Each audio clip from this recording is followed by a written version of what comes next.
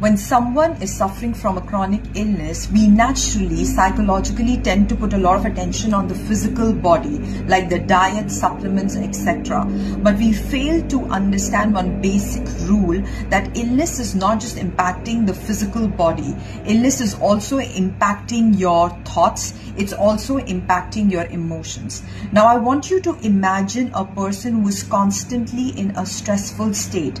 The body is like this. When you are in stress, naturally your cells, your tissues, your muscles, your nerves, your organs are in a very contracted state. When you are in a contracted state, your food absorption, supplement absorption, water absorption, sleep absorption, everything will be very, very slow. So if you truly want to reverse your illness, working alone on the body is not sufficient. You need to work on the body and simultaneously work on your belief patterns, your emotional patterns, your core energy.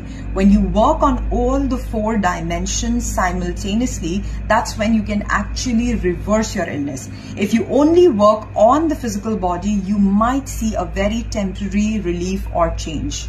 So if you are suffering from a chronic illness and your medicine, supplements, lifestyle changes, nothing is actually showing the magic for you, then you can contact me. Take very good care of yourself.